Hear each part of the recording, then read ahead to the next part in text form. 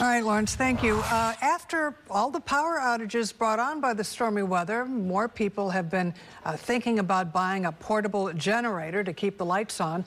KRON 4's Haaziq Madyun talked to an expert at a hardware store to get some advice.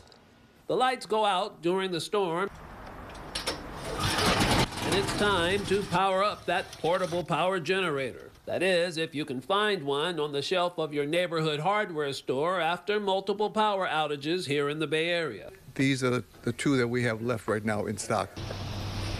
Here at the Ace Hardware store in Dublin, Romas Teravitas breaks down how to determine the amount of power needed before purchasing a portable generator, because one size doesn't fit all applications. So you're choosing a generator, so what you want to see is that you want to have a little bit of a reference wattage as to what it is and what size you might need to get for your home. Your appliance should have a label on it that's telling you what is the running watts on that particular item. If you're having a blender, it typically is using about 300 running watts, and if you're having a coffee maker, it's usually 1,500 color watts. So you add up those running watts to determine what size of capacity of a generator you might need. What happens if you overload it? The power generator is not going to be able to have the capacity. It's got a circuit breaker in there, and it'll pop the circuit breaker, and you're not going to be able to go anywhere.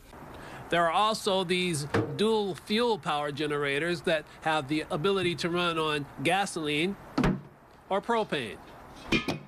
The options is a little bit of more of a security element, that in case you want to switch from one to the other. If you have both of them and something goes out, you have always that propane there that you'll be able to use. Power generator experts say to eliminate the possibility of carbon monoxide poisoning or starting a fire, never use a gasoline or propane-powered generator inside of your home.